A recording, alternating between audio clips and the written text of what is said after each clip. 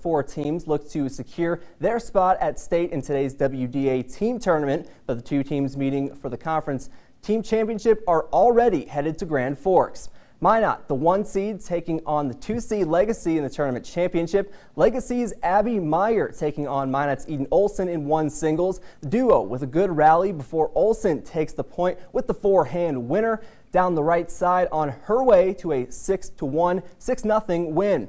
Now to the final match in the first place battle with the 1's doubles. Legacy's Chelsea Crum able to return the long ball, but Sienna Ronning scores the point for the Majettes. This one goes 3 games as Aaliyah McPherson here with a nice forehand winner to the back corner. Sabres able to win this match for the Magi, secure the WDA tournament team title with a 4-1 win. We've been excited about this crew dating back to the last couple of years. We knew we had a nice mix of some veterans in Eden Olson, Sophia Aggie, who have been around for a long time, and a great mix of young and up-and-coming talent who are going to be really good for our program.